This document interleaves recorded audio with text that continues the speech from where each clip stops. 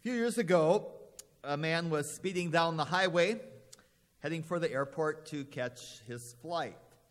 Soon there were red lights flashing behind him, and the police officer pulled him over and then took his time writing out the ticket. Even though the man kept protesting, he was in a hurry. When he finally arrived at the airport, he parked the car and ran into the terminal, only to realize that he had left his briefcase in the trunk. So he quickly returned to the car, grabbed it, ran back into the terminal, hurried to get through security. When he reached the checkout counter, the man told him he was too late to board the flight. And so he tried to argue with the attendant, but as he was doing so, the plane began to taxi down the runway. And he also learned it would be at least 5 hours before he could catch another flight. So he spent the next 3 hours waiting very impatiently until he saw some horrible news on the television screen. There had just been a plane crash. The flight he was scheduled to take had crashed and did not appear to be any survivors. Friends, that is what I would call a blessing in disguise. You know, life often has challenges or problems, and we get so irritated or frustrated, and yet after a period of time we sometimes realize that we've actually benefited from what had seemed like a very unpleasant situation. I think almost all of us have had those type of experiences, probably not as dramatic as missing a flight that crashed. However, we have learned that situations which are initially disappointing may end up being a source of joy. And we've also figured out that sometimes things which we welcome can end up being, well, a disaster. Friends, this morning our journey through the Gospel of Luke brings us to chapter 6, verses 17 through 26. And if you have your Bible, please turn there. Luke chapter 6, 17 through 26, page 862, if you're using the black one in the rack, 862, Luke 6, 17 through 26. Here we find Jesus teaching his disciples, including those of us at Chisholm Baptist Church, this important truth. Blessings, those things which bring us real joy, often show up at our door in disguise. And it can take some time before we recognize them as blessings. At the same time, things which will bring trouble into our lives often show up disguised as innocent or even glamorous, and we welcome those things. Friends, today I believe God wants us to use what Jesus teaches in this passage to help us see through the disguises of different situations we face in life, so that we would be able to discern what will bring us joy, what will bring true joy into our lives. And let's just pause and pray the Lord would use his word to cause that to happen this morning. Thank you, Father, for the Bible, the Word of God. Thank you, Lord, that you are the God who speaks to us. And this morning we desire that we would hear your voice and understand what you're saying, that we would believe what you're saying, and by your grace we would obey it. In Jesus' name and for his sake, amen. Luke chapter 6, starting with verses 17 through 19. After coming down with them, he stood on a level place. Jesus stood on a level place with a large crowd of his disciples and a great number of people from all over Judea and Jerusalem and from the seacoast of Tyre and Sidon. They came to hear him and be healed of their diseases, and those tormented by unclean spirits were made well. The whole crowd was trying to touch him because power was coming out from him and healing them all. Pretty amazing situation. And yet, as we go through Luke chapter 6, we're going to find there are many similarities to Matthew chapters 5 through 7, which is usually called Jesus' Sermon on the Mount. So note right at the beginning, Luke says that Jesus had come down to a level place, or other versions say to a plain. And some suggest Jesus is really on a high plateau, which could be described as both a mountain or a level place, and that Matthew and Luke are describing the same event. Yet I think these are two different settings. As a traveling teacher, Jesus likely repeated his sermons a variety of times. I know when I was at North Star Church in Virginia on March 11th, I preached a very similar message to what I had given here in Chisholm on February 25th, but certainly two different occasions. And thus the differences between the Beatitudes found in Matthew chapter 5 and the Beatitudes in our text today, those differences are not because Matthew or Luke failed to give an accurate report on what Jesus said. Rather, they each describe a separate sermon, and inspired by the Holy Spirit, I'm confident they each provide a trustworthy and authoritative record of Jesus' teaching on that particular occasion. Okay, let's look at the disguised blessings Jesus describes. Incidentally, when Jesus says bless, or a lot of times people say blessed, it could also be translated as happy. And yet the happiness to which Jesus is referring is not a giddiness, but a much deeper joy. Verse 20. Then looking up at his disciples, Jesus said, "Blessed are you who are poor, because the kingdom of God is yours. Blessed are you who are now hungry, because you will be filled. Blessed are you who weep now, because you will laugh. Blessed are you when people hate you, when they exclude you, insult you, and slander your name as evil because of the Son of Man. Rejoice in that day and leap for joy. Take note, your reward is great in heaven. For this is the way their ancestors used to treat the prophets." These are certainly disguised, very well disguised blessings.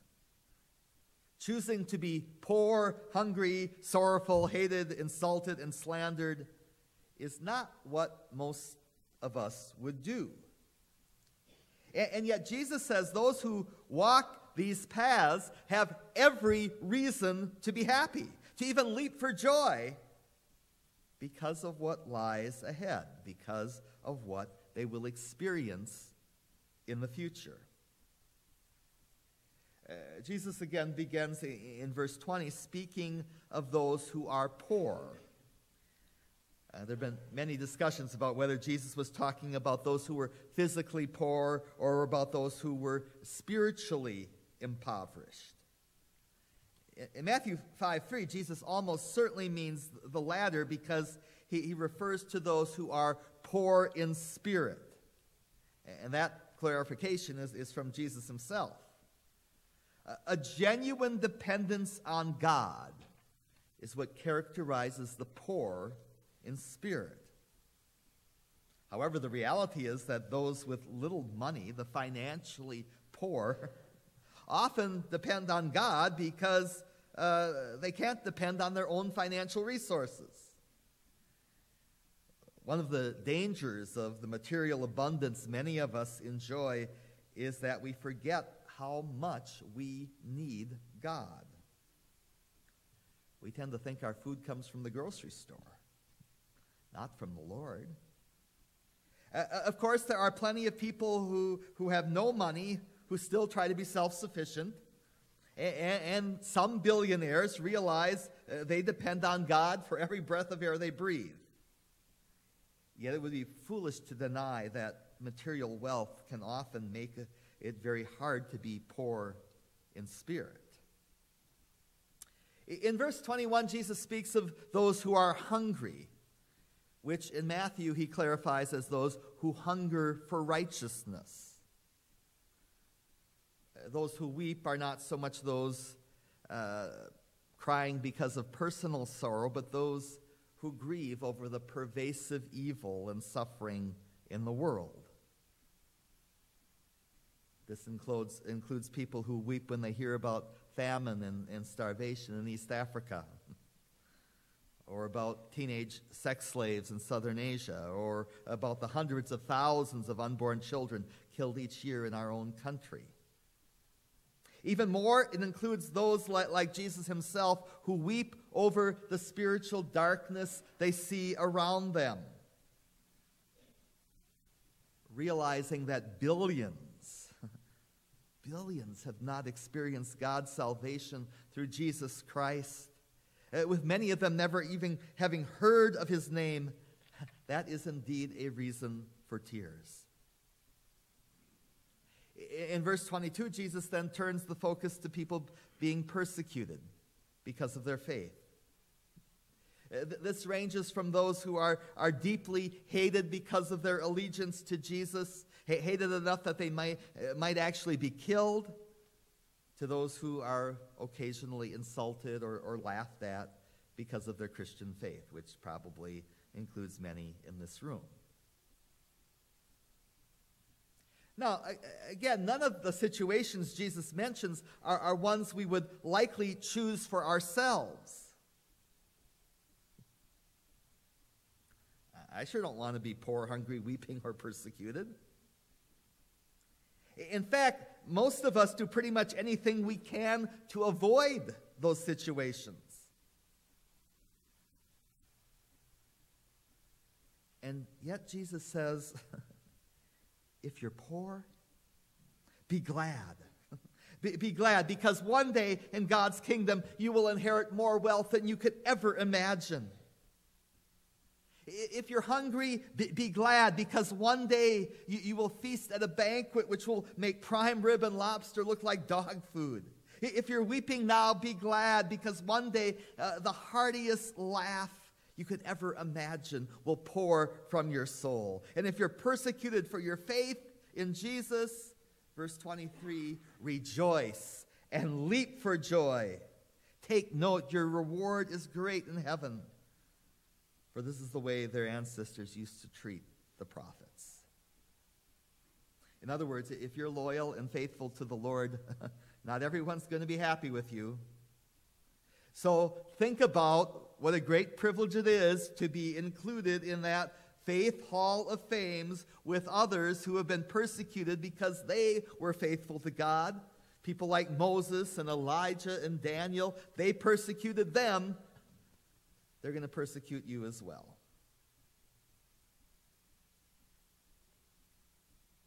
Friends, these verses are really about hope.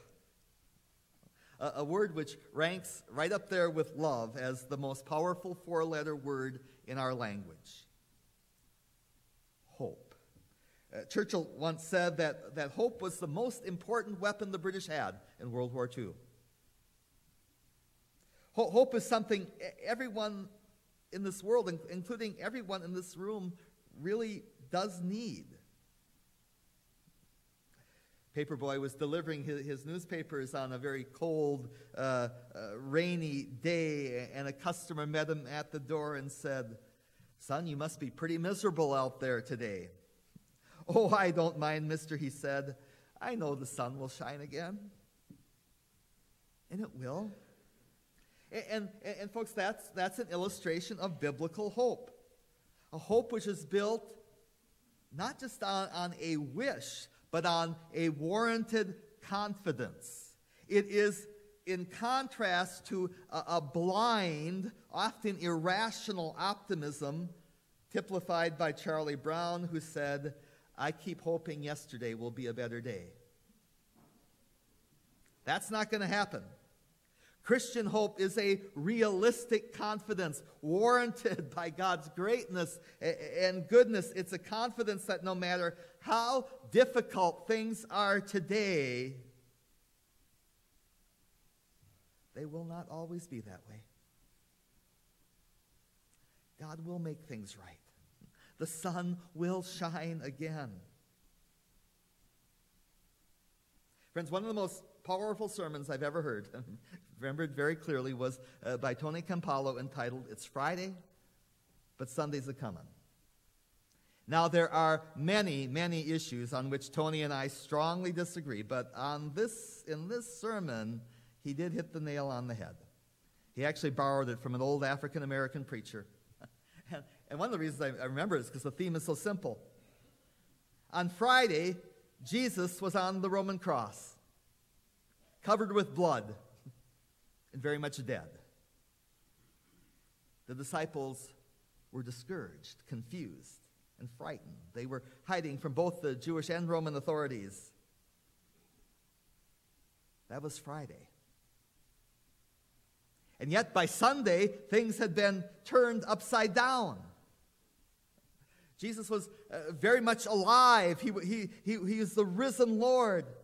And the disciples began to realize that their lives were being forever changed by that empty tomb. And the point of that sermon is this. No matter what your calendar says, today, if you're living in this earth, today is Friday.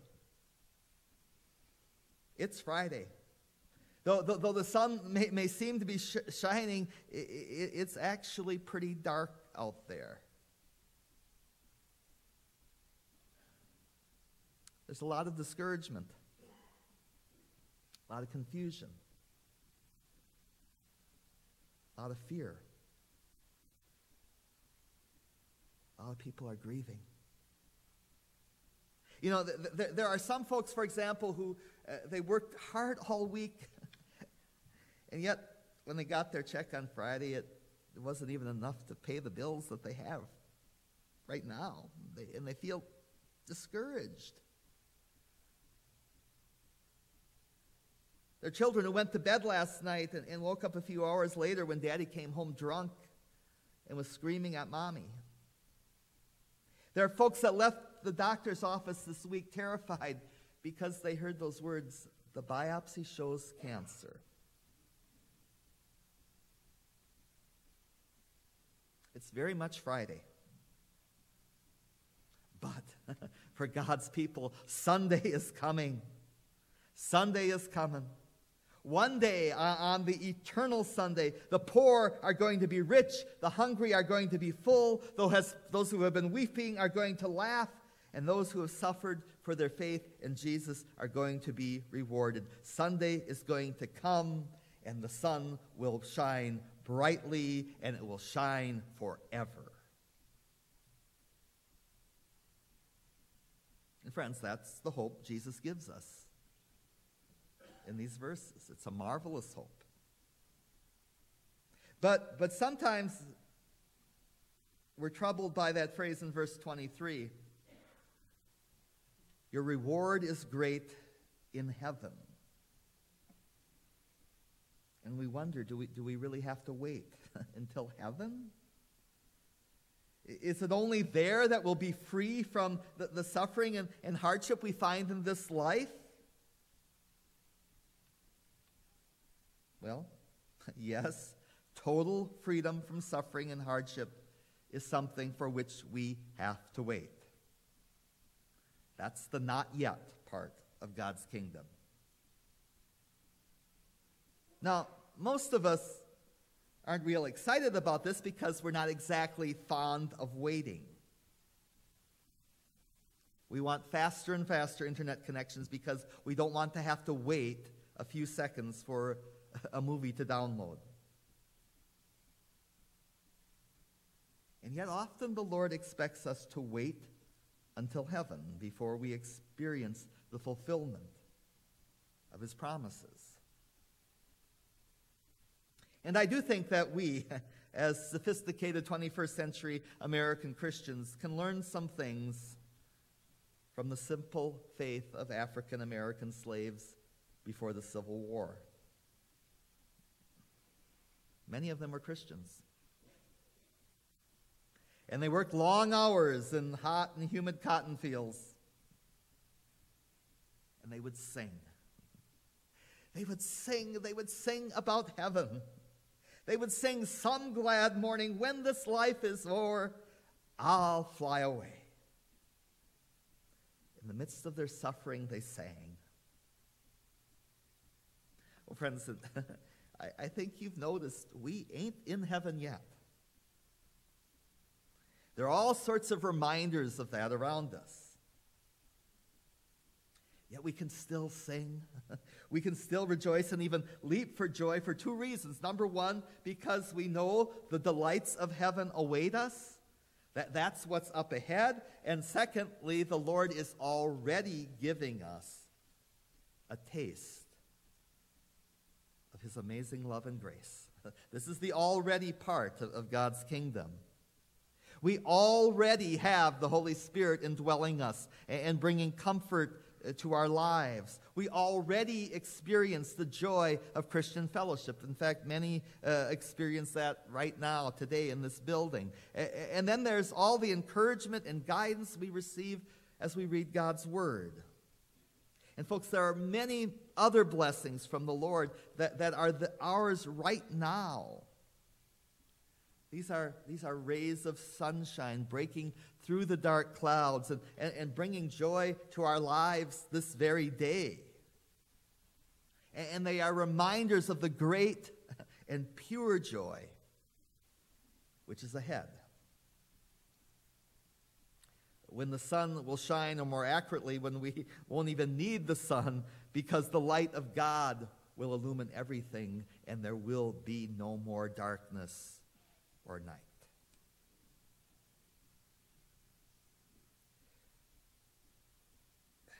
Friends, some of you here this morning are believers in Jesus. You're truly trusting in him for your salvation. And yet, as you walk into this room today, you're hurting. You have scars, bruises, maybe even open wounds. Probably not on your body, maybe some of your body, but on your soul. Because this week you got beat up pretty good. Again, probably not literally, but figuratively. There are all sorts of tensions and frustrations and disappointments and anxieties that have been part of your life recently. I am glad I can tell you, by God's grace, you will get through whatever challenge you're facing. By his grace, you will make it.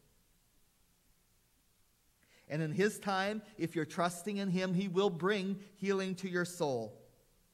In fact, right now this morning, you can find comfort and joy as you remind yourself of the promises that God gives us in his word. And as you choose to believe those promises. And that includes the promises of our text today. The Lord Jesus came to this world to comfort those who are troubled. And he also came to trouble the comfortable. And that is what he does in verses 24 through 26. But woe to you who are rich, for you have received your comfort. Woe to you who are full now, for you will be hungry. Woe to you who are now laughing, for you will mourn and weep. Woe to you when all people speak well of you, for this is the way their ancestors used to treat the false prophets. Now, the word woe is not a curse. It's a warning. And it's good to remember that Jesus means what he says. He's addressing people who are rich and full and laughing and receiving praise from other people. Yet it's important to note a couple of underlying assumptions Jesus appears to make. First, the people who are comfortable in this life, he assumes, have gotten that way because they've been taking advantage of others and have not been faithful to the Lord. That's not always true, but sometimes it certainly is, and that's an assumption he's making. Secondly, people who have everything they think they need tend not to depend on God. Again, there are certainly individuals who are rather wealthy and live very comfortable lives, who depend on the Lord and are faithful to Him. However, there are many people who think they are full, think they have things under control, think they've worked hard and they've made a good life for themselves, and they've decided, I don't really need God. I can do this on my own. They've adopted the old motto, God helps those who help themselves. Well, that may sound nice, but it's not what the Bible teaches. And people who think this way really are not depending on the Lord. And Jesus' warning is this: if you are not depending on God, one day you will be in big trouble. Your wealth and your comfort are only temporary. The good life has a way of evaporating very quickly. An earthquake or hurricane or fire can change things in a matter of seconds. And many people who at one time had significant amounts of money have been forced to file for bankruptcy. And even if someone makes it through this life kind of in one piece, even if someone is a multimillionaire with a great marriage and wonderful children and many marvelous friends, and this person enjoys perfect health and dies in his or her sleep at age 99, even if that's the case, at that point, the point of death, a whole new issue arises. Because when we stand before God, those who have been relying on themselves rather than the Lord Jesus will understand why He spoke those woes. Whatever someone has achieved, all the wealth and success he's attained, all the friends and admirers she's accumulated, will mean absolutely nothing. The only thing that will matter is whether we're depending on the Lord, trusting in Jesus Christ instead of ourselves.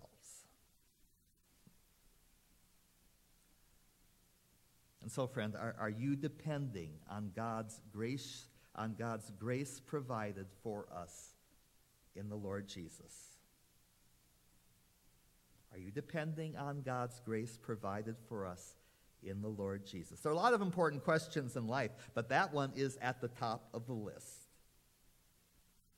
If you're not trusting in Jesus Christ, woe. Woe, there is a warning. Though the road you're traveling now may seem smooth, there is great danger ahead. In fact, if you don't turn around, there is destruction, eternal disaster in your future. The good news is it's not too late. If by God's grace you turn to the Lord Jesus, turn away from your self-righteousness and self-reliance and put your trust in Him, you will be saved from eternal hell. If you're not sure what that means to trust in the Lord Jesus, or you're not sure you're doing so, please make sure you talk to me later, or Craig is going to be in the back this morning, and he'd be glad to talk to you as well. On the other hand, if you are trusting in Jesus Christ, you can rejoice. Because no matter how dark things seem in your life today, there's reason for hope. God has promised, and he has sealed this promise with the blood of His own Son. He has promised to bring all those who are believers in Jesus to a home, an eternal home, where there is no more death, sorrow, crying, or pain. He will bring us to a home where there is nothing but pure, eternal joy. He promises in the midst of what can be a very difficult journey to bring us safely to that home. Let's pray. Thank you, Father, for the promises of your word.